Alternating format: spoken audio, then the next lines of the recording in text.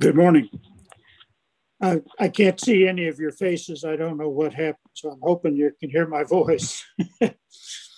Our scripture this morning is taken from the 17th chapter of Genesis. When Abraham was 99 years old, the Lord appeared to him and said, "I am God Almighty. Walk before me faithfully and be blameless. And then I will make my covenant between me and you and will greatly increase your numbers." Abram fell face down, and God said to him, "As for me, this is my covenant with you.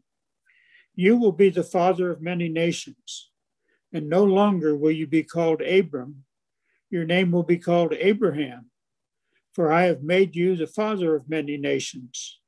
I will make you very fruitful. I will make nations of you, and kings will come from you. I will establish my covenant as an everlasting covenant between me and you and your descendants after you for the generations to come, to be your God and the God of your descendants after you." God also said to Abraham, "As for Sarai, your wife, you are no longer to call her Sarai. Her name will be Sarah. I will bless her and will surely give you a son by her. I will bless her so that she will be the mother of nations. Kings of peoples will come for her." I ran across this thing the other day, which actually refocused my whole sermon, and I had to redo it. One day, a man went to his son's room and he knocked on the door. "John, wake up. It's time for you to go to school." From inside, the answer came back, "I don't want to go to school, Dad." The father was persistent, and he knocked again and he said, "You must go to school." The answer came back, "I don't want to go to school." "Why not?" asked the father. "There are 3 reasons," came the reply. "First, I find school boring. Second, the kids treat me terribly. And third, I simply hate school." And then the father responded, and he said, "You have given me 3 reasons for not going to school. I will give you 3 that say you must attend. First, it is your duty. And second, you are 45 years old. And third, you are the principal." This story suggests the problems we oftentimes have in meeting our commitments to others, to work, and even to God. Sometimes we are too busy, and on other occasions, we are too tired to meet our commitments. There are times as well, if we are honest, when we simply are lazy or see no value in what we are asked to do. There are even those occasions when people are hostile to their responsibilities and they openly reject their duties. We're asked to do many things, tasks and responsibilities, which in some ways are contractual. And these duties may be formal or informal. They might be written or verbal, understood and acknowledged, or just assumed. But when they're not completed, there are generally consequences to pay. We're all familiar with contracts. A contract is an agreement between at least 2 different parties in which each person or group agrees to perform a certain task, pay a certain amount of money, or provide a certain service that is needed by the other party. Contracts come in many different forms, but the most formal kind is a written document. Now, most of us have a contract for the place where we live, a mortgage or a rental agreement.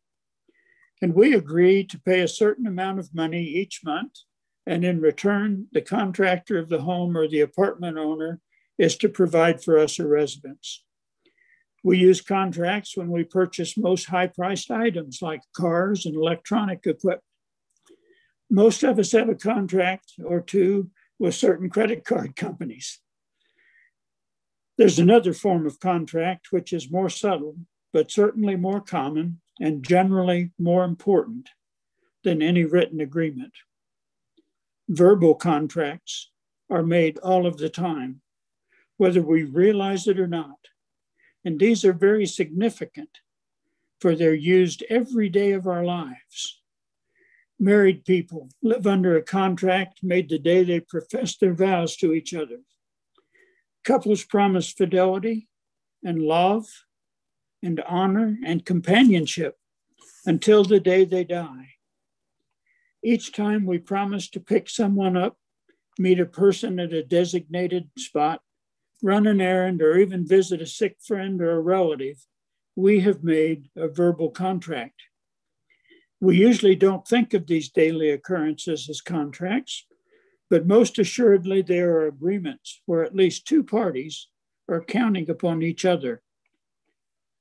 Contracts that work well service all concerns, but those that are broken are problematic for those involved. The consequences for failure in contracts differ depending upon the nature of the agreement. If we fail to make our house or our car payment, there will be a period of grace, but ultimately the item upon which we owe money will be taken away, repossessed, and we will lose both the item and our investment. Because the consequences, because the consequences of failure in written contracts are high, people are generally faithful to these agreements. The consequences of failure in a verbal agreement do not on the surface appear to be that great, and thus the incidence of non-compliance are very high.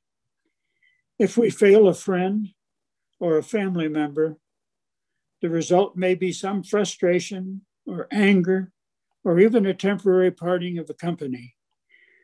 But somehow the severity of what we have done does not register with us.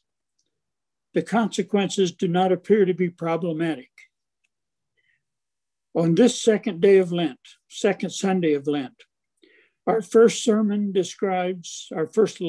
describes the special contract or covenant made between God and Abraham, an agreement that was the basis of a relationship between the Lord and the Hebrew people. The book of Genesis actually presents two versions of the covenant, as it does with the creation story. In the 15th chapter, we read the Yahwist version of the Great Covenant that was written in the 10th century BC, and it emphasizes the role of the tribe of Judah in the Hebrew community. In this version, Abram, while being warned of the future bondage of his people in a strange land, a prediction of the community's trial in Egypt, is promised descendants as numerous as the stars in the sky. Today's lesson, the second of the Great Covenant series, comes from the priestly tradition of the Hebrew Scriptures, and it was written about, 500 BC, and emphasizing the Hebrew tradition in well-ordered prose. Abram is in the earlier covenant version, is promised multiple generations as a unilateral pact between God and God's people. Here, God extends the promise to succeeding generations, and the patriarch seals the agreement with the promise of circumcision for all male descendants. The priestly author also adds the important detail that both Abram and Sarai have their names changed after the covenant is made. Scholars suggest that this signifies a change in life and or a function for the bearer. It's also indicated a turning point in one's life. The relationship between God and God's people, the Hebrews, was from henceforward different. Each party had agreed to be faithful to the other. Each was to uphold its end in the agreement. And we know by faith and history that God was and is ever faithful on his part. But unfortunately, the same could not be said of Israel, nor for that matter of the Gentiles, the inheritors of that great promise. Lent should be a time to revisit and to reevaluate our commitments, our promises, and our contracts in all aspects of our lives. The Christian community collectively and individually has made a significant contract with God through the sacrament of baptism. This contract was sealed when, for most of us, our parents and godparents, as speaking on our behalf, perhaps, told the minister and helped us share, who administered this sacrament, that we believed in God the Father, the Son, and the Holy Spirit, and in the life and the mission of the Christian community, the church. As children, we might not have known of this special contract, but as we mature and we gain knowledge, it becomes incumbent on the Christian to learn the nature of the pact made between the individual and God, and make certain that our half of the agreement is fulfilled. God and the Christian community have always been faithful in upholding their end of the contract. God is ever present in our lives. He's patiently listening and leading and guiding and sometimes challenging and cajoling us in an effort to push us towards the goal of our eternal reward with the Lord. We at times might think that God is not listening, that he's uncaring, or he's asleep on the job. But such can never be the case. We remember well the words of Isaiah. Can a woman forget her nursing child or show no compassion for the child of her womb? Even those may forget, yet I will not forget you. God provides the leadership and he points the way through the church, and we're asked to follow. God provides us with the sacraments as moments of his grace and his special presence in our lives. We have the wonderful gift of our church community's proximity to our lives, supporting and assisting, and yes, at times, even challenging us to be all that we can be in the eyes of the Lord God, and the community of the faithful have met their commitments to us. Have we been as faithful to God and the church? The Christian life gives us many privileges, but there's significant responsibilities that we must meet in order to uphold our end of our contract with God. The most basic element of our agreement with God is something I suspect most of us don't think about very much. We're called to be holy. We have a common vocation to holiness. Members of the church community participate in many varied and generally multiplied vocations. Some are called to the vocation of the married state, others to the single life, and others to the covenant of priesthood service. And this, however, is only the most basic avenue of our life vocation. There are many other sub-vocations in which we have to participate. Many people are called to the vocation of parenthood. All of us have some occupation, the daily work that we do. And in this light, we might have the vocation of professional service as a physician or an attorney, as an engineer or a teacher. We may have the vocation of greater direct service in sales or ministry in church, or outreach to the poor or destitute of our world. Some people are called to more individual vocations in offices as clerical workers or writers or computer operators or programmers. But regardless of our state in life or the day-to-day work that we perform, all of us are called to lives of holiness. It is our basic and common vocation, and one that we can never let slide. When we forget or disregard this most basic element of our relationship with God, we have failed in fulfilling our end of the contract, with the consequence that we might become estranged from God and estranged from our faith community. The contract will be broken, and its benefits for both parties can be lost. Our contract with God goes beyond the basic requirement of holiness. We are called to hear the Lord's voice and respond to his call to follow me. Discipleship is the second step in the common response of God's people to the one who first loved us. We simply cannot bury our heads in the sand like the proverbial ostrich and think that God will not see us or that the Christian community will not miss our presence. Discipleship is not an option. It's a requirement of our contract, our baptismal promise made to God. Being a true follower of Jesus is not a passive endeavor, but rather it requires our active participation. We often wish to place limits or attach special requirements to our active discipleship. But the famous pastor and theologian and writer Dietrich Bonhoeffer told us in one of his books that being a true follower of Jesus Christ will cost us everything, even our life.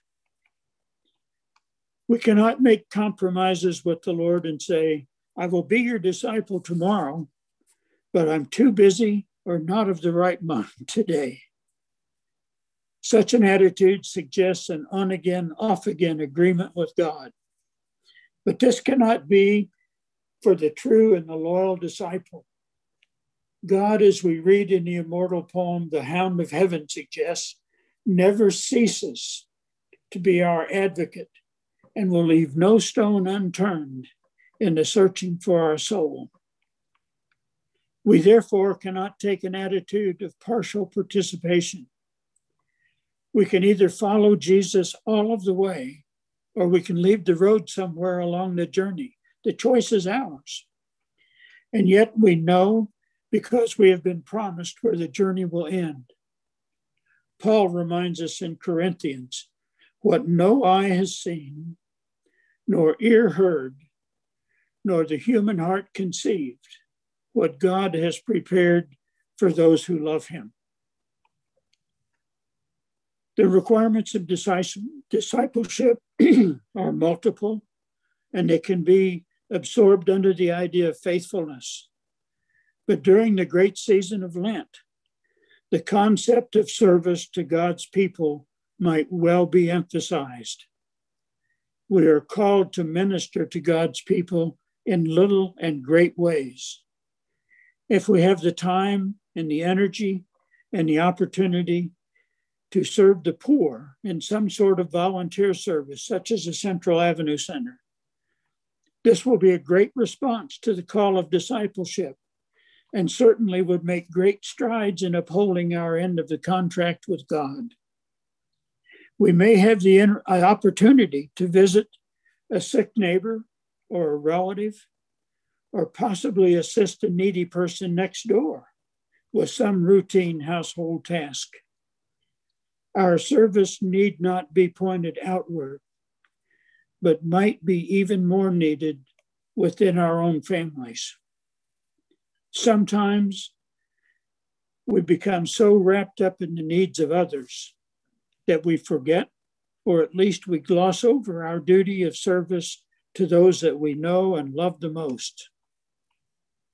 Children can do lots to help out around the house. Parents can make special efforts to spend more time with their children. Families in general can spend greater quantity and quality time together. Now, this might not seem like service. It might even appear to be self-serving. But how can we muster sufficient strength and fortitude to be good disciples and ministers to others if we cannot gain strength from the most basic unit of our common human experience? Strengthening family life and fostering its membership is eternal service, and most certainly is appreciated by the Creator God. The holy season of Lent provides us with the opportunity to renew and to strengthen the many contracts that we have made with people. In most all cases, these are verbal agreements, and thus the ones that might slip because of ramifications of our failures in such contracts will not result in the repossession of a material item or the loss of our job. And yet, our verbal contracts, especially those made to God, are the most important because they are signed, not on paper, but on our hearts, and are thus of great significance. Lent is a time for spouses to recommit themselves to each other. Marriage is a verbal contract of commitment and love that needs to be fostered and renewed on a regular basis. And those who have chosen the married vocation and family have the obligation to revitalize this most basic human unit. We can also take time to reflect on how we can recommit ourselves in our place of work. At times, our day-to-day job may become so routine and so dull that we don't want to continue. And we need to ask ourselves, what can we do to put more spark into these daily tasks so that we will faithfully and completely maintain our end of the agreement that we made with our employer? But the most important contract renewal we must make is our agreement to God and to God's people. Living our baptismal commitment fully as a holy and a committed people, following Jesus as true disciples, is absolutely necessary. It is not an option. And through the traditional Lenten practices of prayer and fasting and almsgiving, we have the opportunity to renew and to strengthen our contract with the Lord. We at times may not feel like meeting our commitments. We might even feel like running away. But such an attitude is inconsistent with our Christian life, and it demonstrates no trust in God, who is ever faithful, always present, and ready to renew his side of the bargain. As members of the Christian community, we have responsibilities that are in many ways contractual, but they're not in written form. As God made a contract with Abram, sealing it with the change of name to Abraham and the practice of circumcision, so we have a contract with the Lord, sealed with our baptismal commitments to live holy lives as disciples. During this Lenten season, let us renew our relationships with the many people with whom we have contracts within our family, our place of worth, and most especially with God and God's people, the church. Let us be faithful to what we proclaim. It is Jesus' kingdom that we preach and we build and await. It is the Lord's life of holiness and faith that we seek to emulate today and to life eternal. I wish I could get your pictures back right now because I want to see your faces. I don't know what's happened. I'm locked onto the main screen, I guess. I don't know what led this particular sermon. It's not the one I had planned for you, but Friday night I was prompted to redo everything. But the one thing I want to profess, and I'd like to see your faces to do this, is I want to affirm first the love that your Creator God has for you, and that the joy you have brought to his heart with your commitment to one another and bolstering each other's spirits during this time of isolation. Particularly your enthusiasm with working with the Center of Hope and reaching out to do those things. But in bolstering up one another as we voice some of our weaknesses and disappointments in our little exchanges. The leadership of our pastors, that in spite of the isolation and other difficulties, have managed to reach out to individuals throughout this congregation and reaffirm through their ministry the love of the Creator God. One thing about Zoom is I've got to participate for half a globe with sermons and just in sharing and with evangelistic efforts. And I found in each and every congregation I looked some evidence of the strength of community as they strive to uphold their part of this contract. And it is with great joy from the East Coast to Hawaii that I look upon you in the mornings when you speak and you talk about getting stuff together for the Center of Hope, of encouraging one another in sharing with Ruthie's ordination last Sunday, the strength that we have in fulfilling our part of our contract. So I want to emphasize with you how pleased God is and how deeply he loves you, and encourage you that in spite of all of our circumstances, that we continue together. And his part of the contract is always kept. He will always be with us in our worst moments, in our best moments, in our moments of loneliness, our time together.